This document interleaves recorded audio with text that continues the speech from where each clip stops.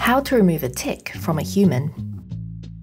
Tick bites can cause infections like Lyme disease and tick-borne encephalitis, which can be serious.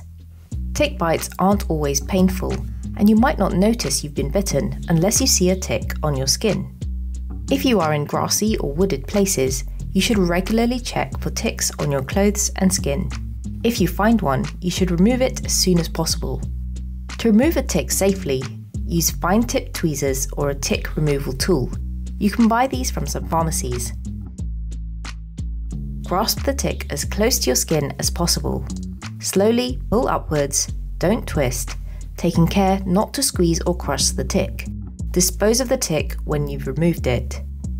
Then clean the bite with antiseptic or soap and water. You can help prevent tick bites by covering your skin when walking outdoors and by using insect repellent containing DEET on your clothes and skin. The chance of getting ill is low.